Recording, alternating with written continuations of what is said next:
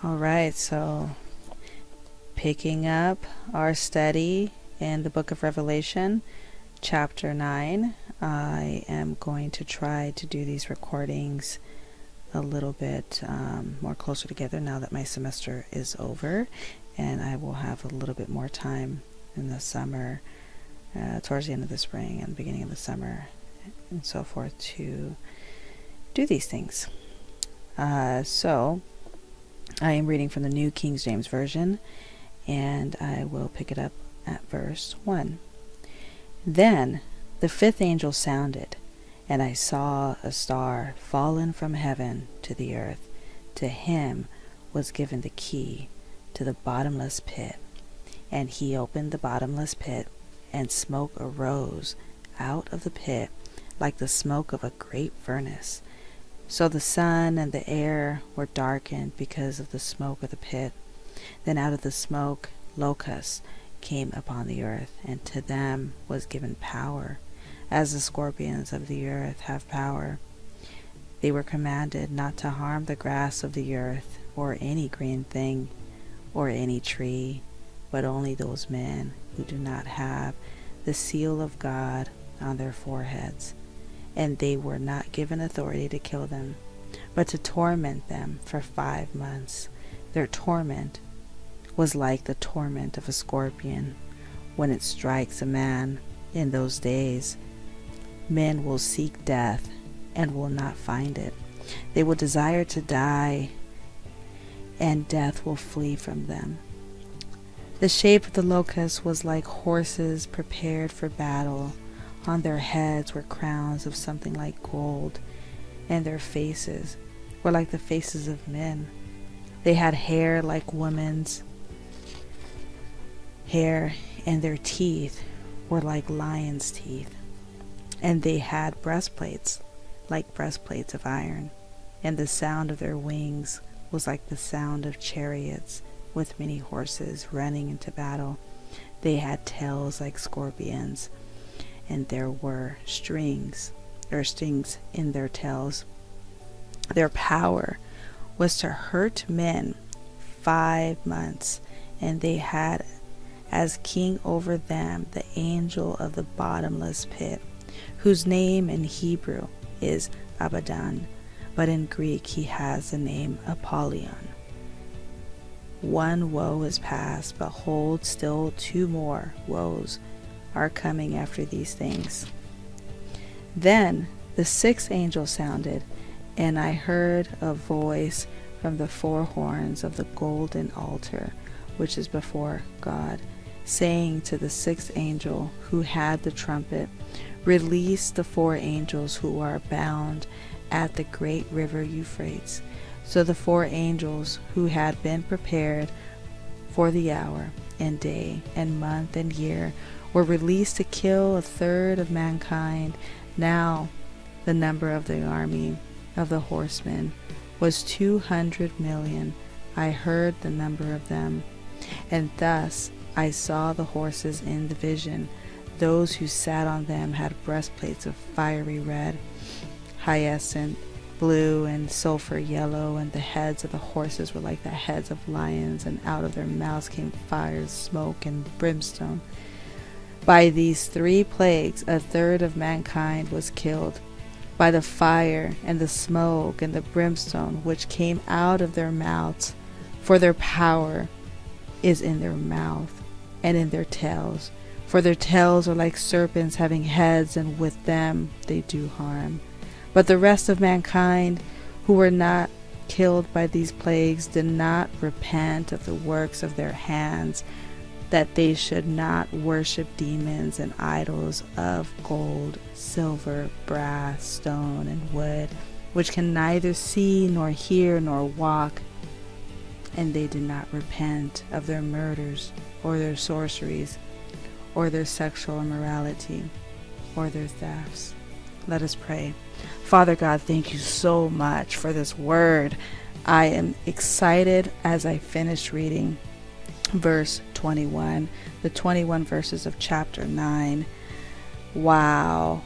Thank you, Jesus. Thank you, Father God, and Holy Spirit, for this word.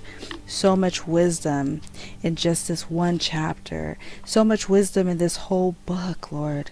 In this whole book, anyone who has ears to hear, anyone who hears the words of this prophecy, Lord, will be blessed, as it states in the beginning of this book.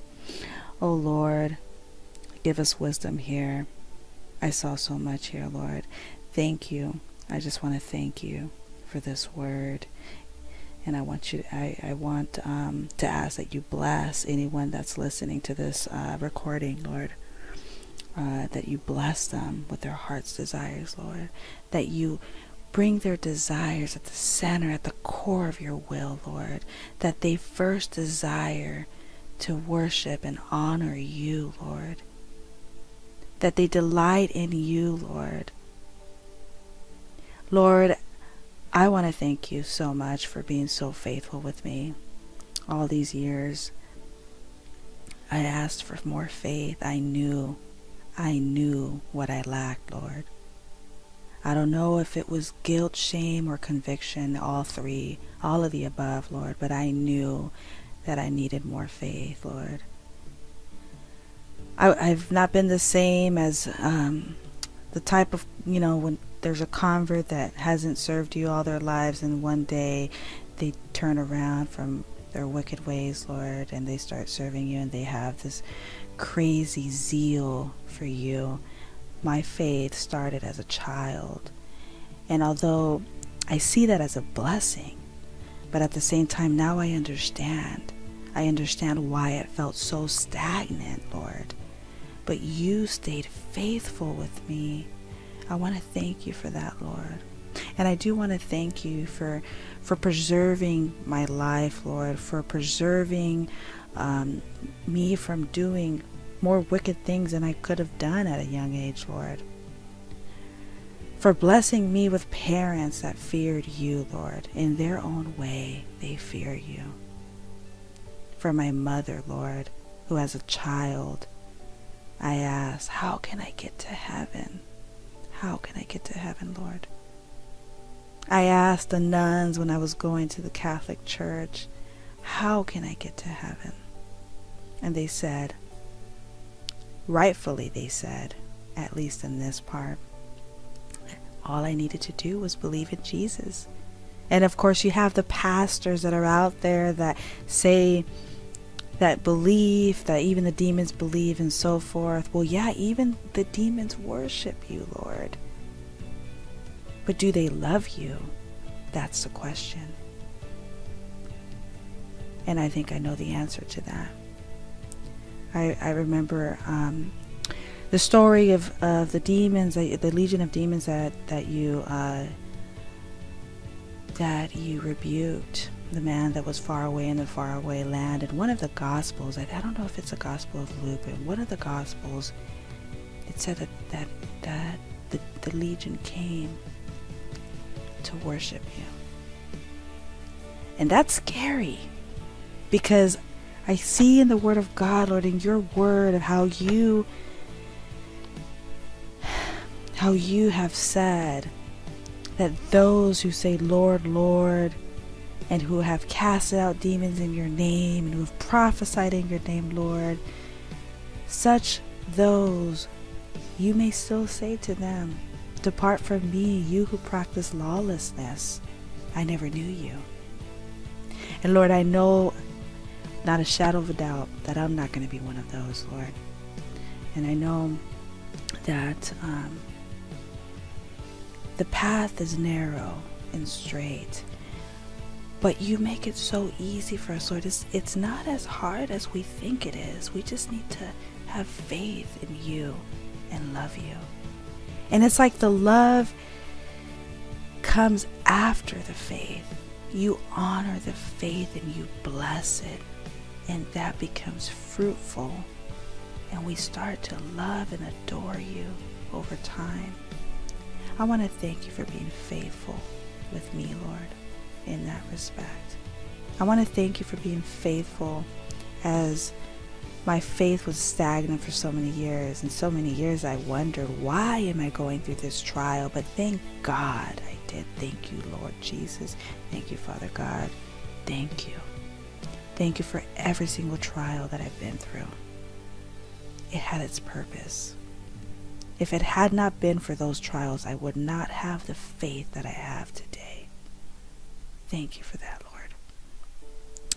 And I just want you, I really want you to bless anyone that's listening to this recording, Lord, and may your will be done now and forevermore. In Jesus' name I pray. Amen.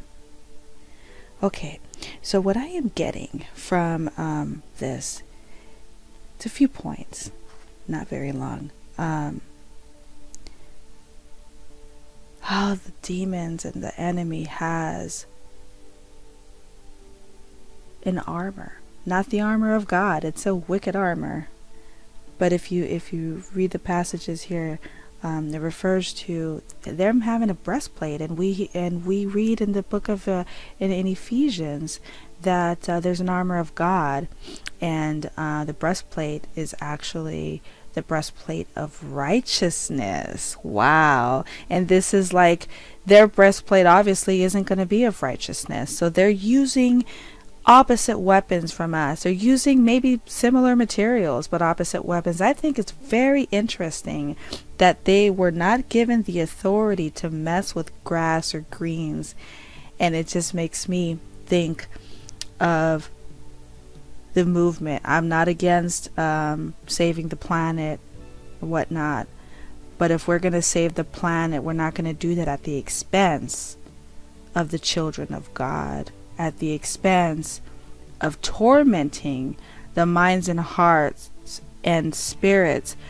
and souls of individuals that love the Lord. And we see that today. We see how we're falling away. We're getting closer to this end. We are in the last days. We are most definitely in the last days. And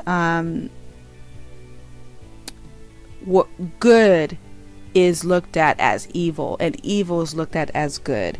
And one of the interesting things I saw from this passage was that on verse 20, but the rest of mankind were not killed by these plagues, did not repent of the works of their hands, that they should not worship demons and idols of gold, silver, brass, stone, and wood, which can neither see nor hear nor walk. So those who were not killed did not repent. So that's very interesting. But also, the power was to hurt them, but it says their power was to hurt men for 5 months, and they had as king over them, and so forth. And so people will want to die, and they're not going to be able to die. And of course, the way the words are written here, I mean, this is 2,000 years ago or so. They're going to want to die, but they're not going to die. Makes me think of suicide. That's the word that we use now, is suicide.